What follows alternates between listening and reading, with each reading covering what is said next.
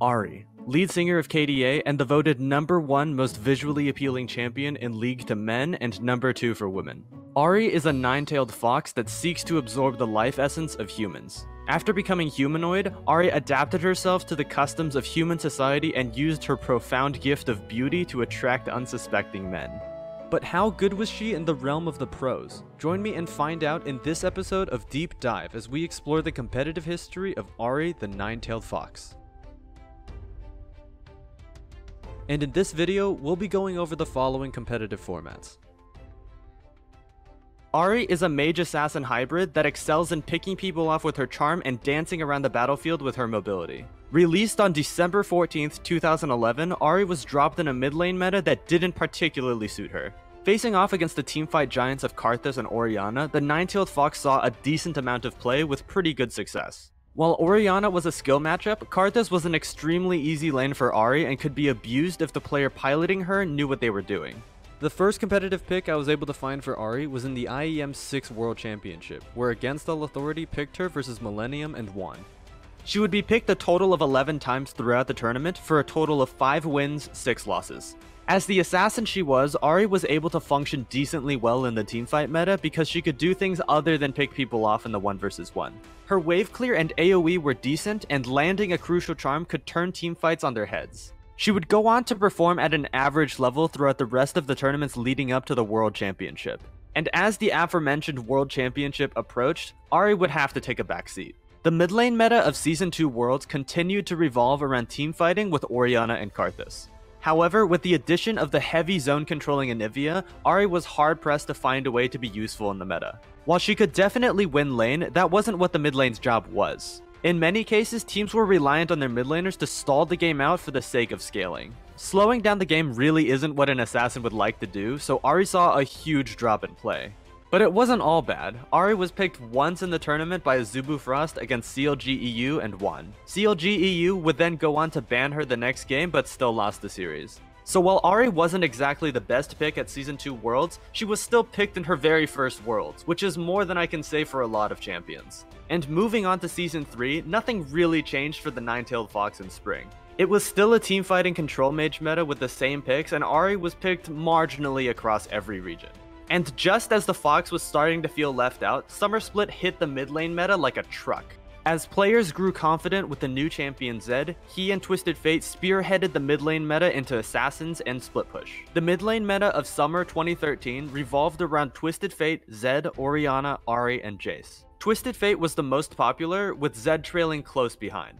Twisted Fate was often picked with Zed for an obnoxious amount of map pressure. Zed, on the other hand, was the go-to assassin pick for just about every pro. Ahri, being the soft counter, was picked into him quite a bit. The reason Ahri soft counters Zed is that Zed's ulti places him behind the target upon cast, so all the Ahri player has to do is charm behind her for the outplay.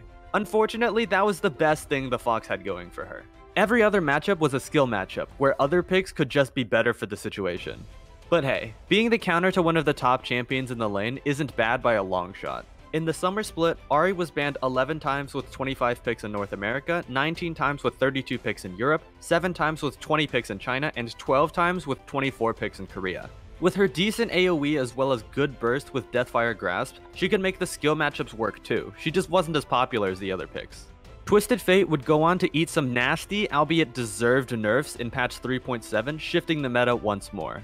And as the Season 3 World Championship approached, it was clear that it was in favor of assassins. The mid lane meta for the tournament was Zed, Ahri, Orianna, Gragas, and Fizz. Ahri was banned 26 times and picked 26 times at the championship. She was picked the most by none other than SKT Faker, who would go on to win the tournament. Teamfights weren't as common as before, and most games were decided by split pushes or picks. The mid lane meta was full of even matchups. If you were the better mid laner, you would more than likely win the lane. And seeing as Faker was by far the best player in the tournament, he was able to clean house in just about every game he played. Ahri did great for herself though. Second most picked mid laner in the tournament was a big jump from her measly 1 pick in the previous year. Unfortunately, after the tournament, both she and Zed would eat some pretty heavy nerfs afterwards. And sorry to say, the removal of Zed from the meta plus the nerfs would really narrow down the reasons for picking Ahri. With less overall damage on every skill she had, as well as less healing, Ahri's laning phase was hit hard. Targets now took 20% more damage when hit by a charm, but that really doesn't help her in her laning phase. Nothing else to say here, so let's move on to Season 4. The spring split of 2014 had its mid lane meta defined by 2 words: ban Kassadin. Kassadin had been buffed to disgusting heights and was the only S-tier pick to play when everything else seemed B-tier in comparison. Other than Kassadin, the mid lane meta consisted of LeBlanc, Orianna, Gragas, Lulu, and Ziggs. Ahri saw sparing amounts of play in all regions, but it was getting too hard to make the Fox work. With the nerfs that she received at the end of the last season, even skill matchups were now slightly favored for her opponents, and she was picked mostly for comfort. In the summer split, LeBlanc had her silence removed and she fell from the mid lane meta. Nothing else really changed. Ahri again saw a tiny number of picks across the world but didn't do anything special. But in patch 4.5, Ahri received a small buff to her armor that would help her deal with an item that was becoming the core of the metagame. The Brutalizer was what many would call the perfect purchase for most AD bruisers and assassins. It granted 25 AD, 10% cooldown reduction, and 10 armor penetration for a measly 1,337 gold. It was an incredibly good power spike not just for champions like Zed and Jace, but also for the junglers like Kha'Zix, Jarvan 4, and Rengar that would dominate the coming World Championship. The most popular picks in the Season 4 World Championship were Orianna, Zed, Yasuo, Fizz, Jace, and Ahri. It was the same story as Season 3, skill matchups across the board with a favorable Zed matchup. That's all it takes for Ahri to be picked though. Where Zed goes, Ahri will follow. That being said, the Nine-Tailed Fox didn't really do much in the tournament. She was banned once and picked 12 times, but only really took part in one impactful thing in the championship. I am of course talking about when she was picked by Tin Owns of Kaboom Esports against Alliance. For some background information, Kaboom was a Brazilian wildcard team, while Alliance were the European powerhouse that people thought had the potential to move past semis. At this point in time, no wildcard region team had ever made an impact in the World Championship, and they were seen as basically free wins. Just before the Kaboom Alliance game, Alliance had just beaten Najin White Shield, the Korean team in the group. If they won against Kaboom, the worst case scenario was for Cloud9 to also beat Najin and force a 3-way tie for first place. But because they lost, Alliance absolutely needed Najin to win in order to make it out of groups. Cloud9 would go on to upset Najin, resulting in a tiebreaker for first place between the two, while Alliance was left with their head in their hands. It may have been lack of respect in the draft by Alliance, but Tin Owns also played that game very cleanly with Ahri. So respect where respect is due, this one's for Kaboom. Anyways, other than that, Ahri wasn't really picked in any other important games in the tournament. The last time we see her is in the quarterfinals against Zed in Najin White Shield versus OMG. Although to be fair, Zed wasn't seen any further than this either. Ahri had definitely seen better years, but being part of the historical Kaboom upset is a pretty good consolation prize. And moving on to Season 5, lots of changes were on the horizon for the Nine-Tailed Fox. Deathfire Grasp was removed from the game in patch 5.2, and Ahri, being the champion that by far used it the most, got quite a few buffs to compensate. Her Q now granted movement speed while the orb was moving, and her W and E did more damage. Unfortunately, they removed the 20% damage increase when landing her charm, and she was seen as very much worse than she was with Deathfire Grasp. Luden's Echo became a core item on her, replacing Deathfire and helping with some burst and wave clear. That being said, the spring split of 2015 saw Lissandra, Zed, LeBlanc, and Ahri as the top picks. It was 3 assassins and Lissandra plays into assassins really well. Ahri was doing what she had always been doing, having a good lane into Zed and having skill matchups elsewhere. Ryu of H2K in the EULCS was by far the best Ahri of 2015. He boasted a clean 13-2 record with Ahri, claiming 3rd place in the spring split with his team. As usual, Ahri wasn't top dog, or Fox. But she wasn't bottom tier or anything either. She could always leverage her good matchups and find ways to be useful with her mobility and pick potential. But sadly, Summer Split was fast approaching, and with it a sandstorm that would knock all other mid laners out of contention. Enter Azir. Azir was a champion that could do everything that a control mage should be able to do, dialed up to 11. With him in the meta, there was no chance that assassins would have any hope in winning that lane. Instead, other control mages stepped up to the plate to try to contend with him. Victor and Orianna were his competition, and anyone else would be fighting an uphill battle. Lulu was sometimes picked mid, but it was mostly top lane. Ahri had very little to do in this mid meta, where her best matchup was an even one against Orianna. She was picked a tiny bit across every region once again, but to no real effect. And moving on to the Season 5 World Championship, not much really changed in terms of mid lane. The Juggernaut patch affected top lane and jungle heavily, but mid stayed about the same. Lulu was a lot more popular mid, but it was the same picks dominating as Summer Split: Azir, Victor, and Orianna. Ahri was picked 3 times in the tournament, but did basically nothing, picked mostly for comfort. As crazy of a Worlds as Season 5 was, there really isn't much more to say here. It was the same mid-meta as Summer Split, and Ahri continued to struggle.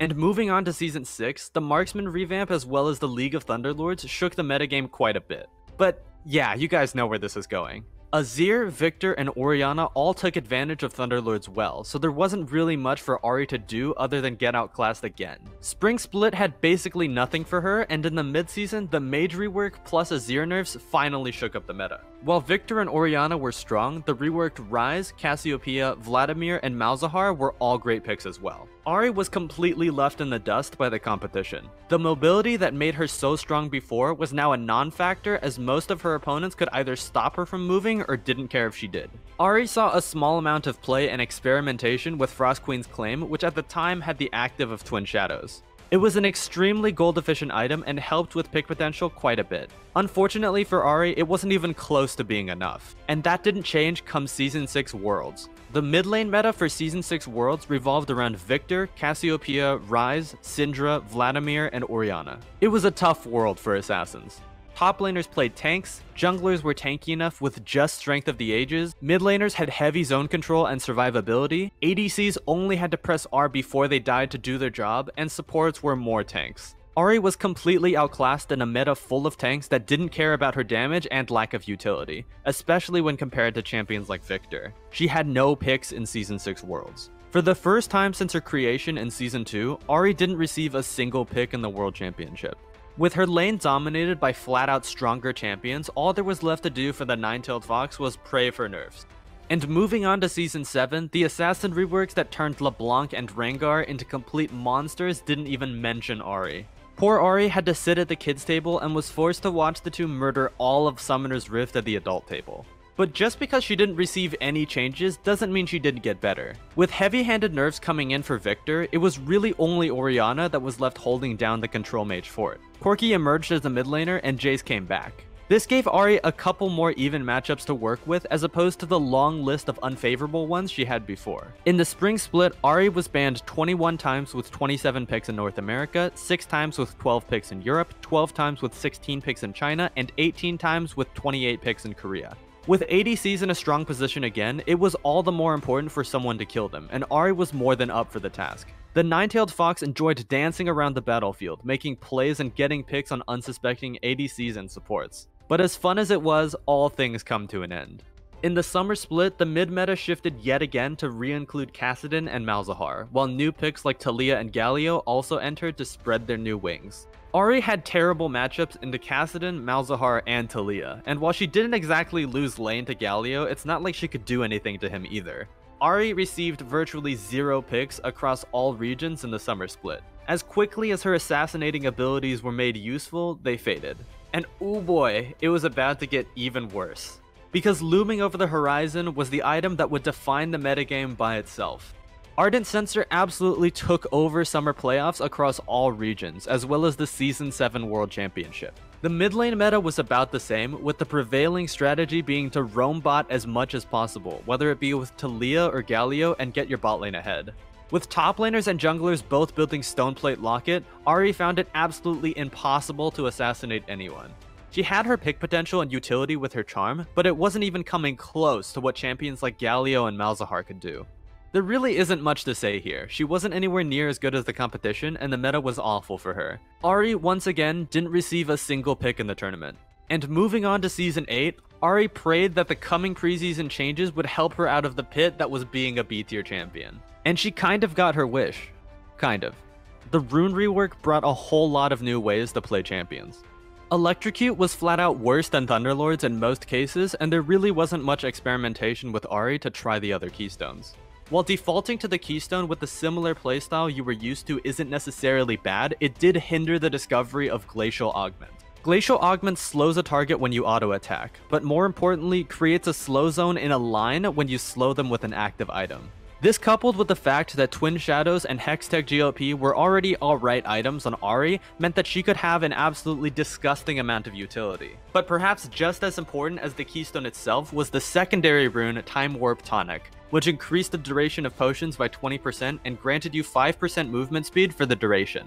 Taking this rune meant that you could start Corrupting Pot, and maybe even a Dark Seal to increase the healing of the potions more to sustain just about every lane. It was quite a different playstyle from the Pickmaster Assassin that Ahri was used to. It was more similar to a Control Mage hybrid. However, it's important to remember that nobody was playing this style quite yet, but the time would come. The spring split of 2018 saw the mid lane meta as Ryze, Azir, Zoe, Galio, Orianna, and Taliyah. The Electrocute playstyle of Ahri just straight up lost pretty much all of those lanes, and she wasn't a good pick in any scenario. She was picked next to 0 times across every region.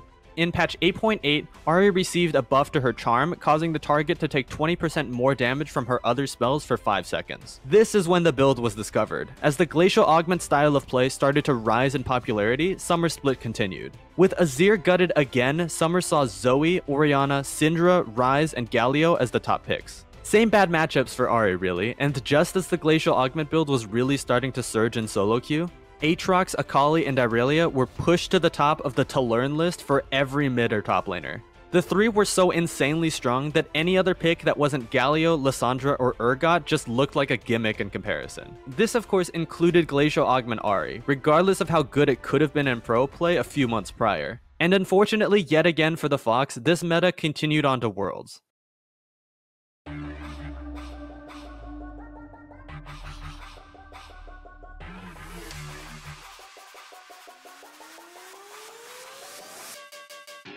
KDA burst on stage and became an instant global phenomenon, but compared to her bandmates Akali and Kai'Sa, Ahri never made it past the first verse. The Season 8 World Championship had 2 metas, separated by semifinals. Before semifinals, the believed strongest meta was Lissandra or Galio mid, hypercarry ADC, tank supports, tank tops, and heavy ganking junglers. Ahri was picked twice before semifinals, once in the play-in stage by GBM playing with Electrocute and lost, and once by Cloud9's Jensen in the quarterfinals against Afrika Freaks and won. After that though, there was no stopping the solo lane meta. Whoever had the better solo laners would win with no exceptions. Any player that gets ahead on Irelia, Aatrox, Akali, or LeBlanc would hard carry, and there really wasn't anything that could be done to stop them. After a pretty long hiatus from the world stage, Ahri was finally back, but the welcome party wasn't quite what she wanted.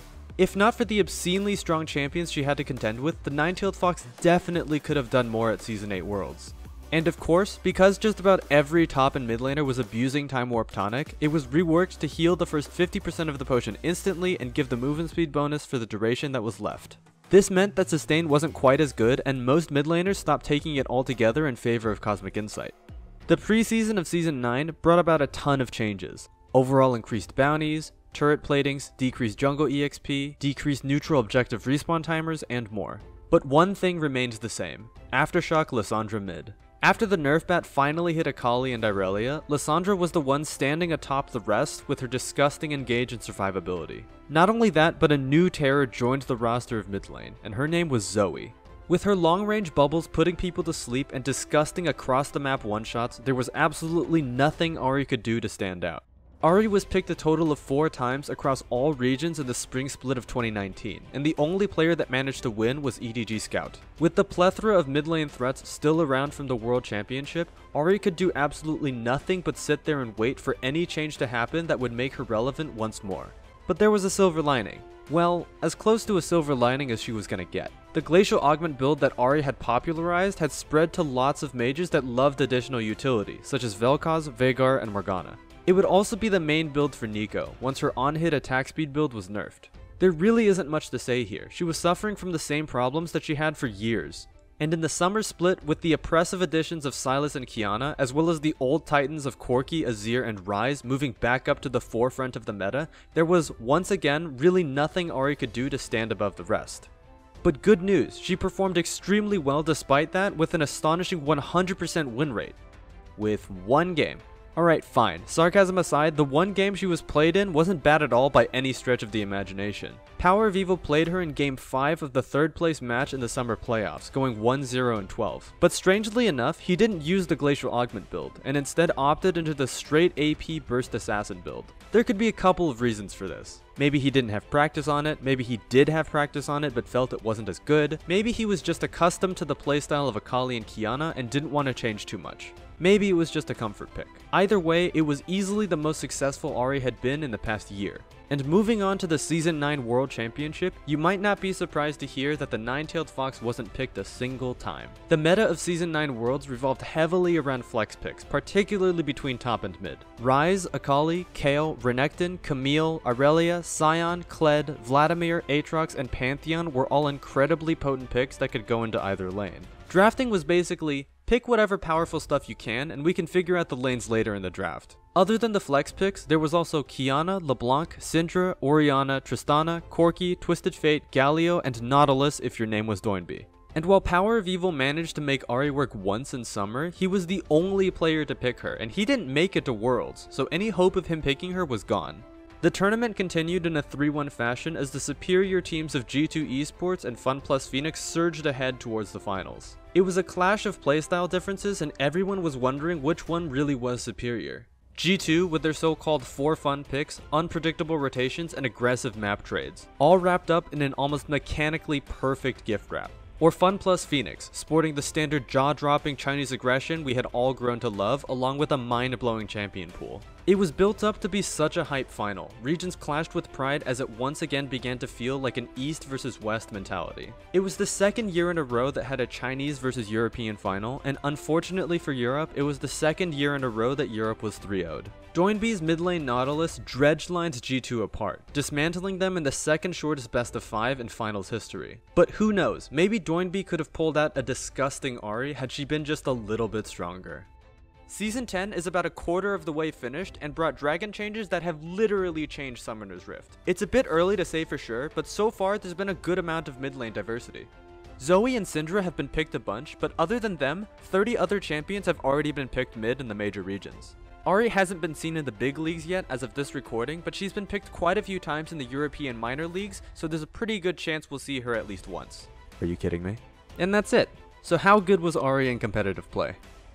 She was above average. She was never exceptional by any means, but could bank on either winning lanes or skill matchups and win by picking people off later. Season 2 she wasn't great. The heavy teamfight meta did not match well with her kit. She managed to pull through in the tournaments leading up to Worlds, but when it came, she was only picked once. Season 3 was definitely better. Not so much in spring, but summer brought her favorite matchup Zed into the picture. She could be reliably picked into him, or blind picked for skill matchups with any other mid at the time without any problems. Season 4, both Ahri and Zed were nerfed and didn't see anywhere near as much play as they had previously. She was picked just a small amount across all regions, but took part in the biggest upset at the time, Kaboom vs Alliance. Season 5 Zed was back, which meant that Ahri was back. But unfortunately for her, Deathfire Grasp was removed and the subsequent buffs just weren't enough to keep her above the rest.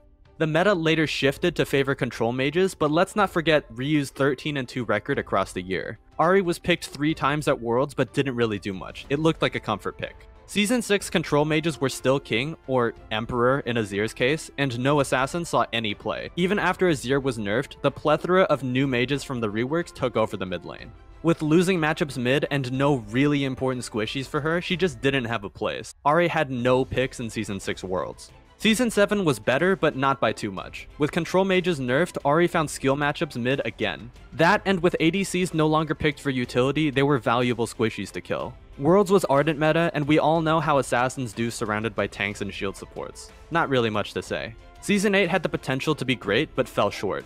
The rune rework brought Glacial Augment, but by the time people had discovered it, it was too late and there were just other, more brutally disgusting champions to play.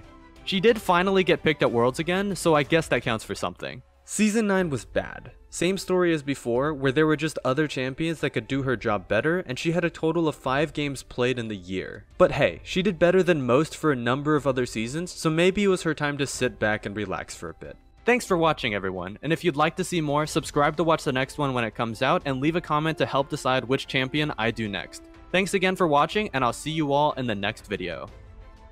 And guys, if you like videos like this, be sure to check out Fall Swipe Gaming, who makes videos in this format for Pokemon and Smash. They inspired me to make this video. Special thank you to them.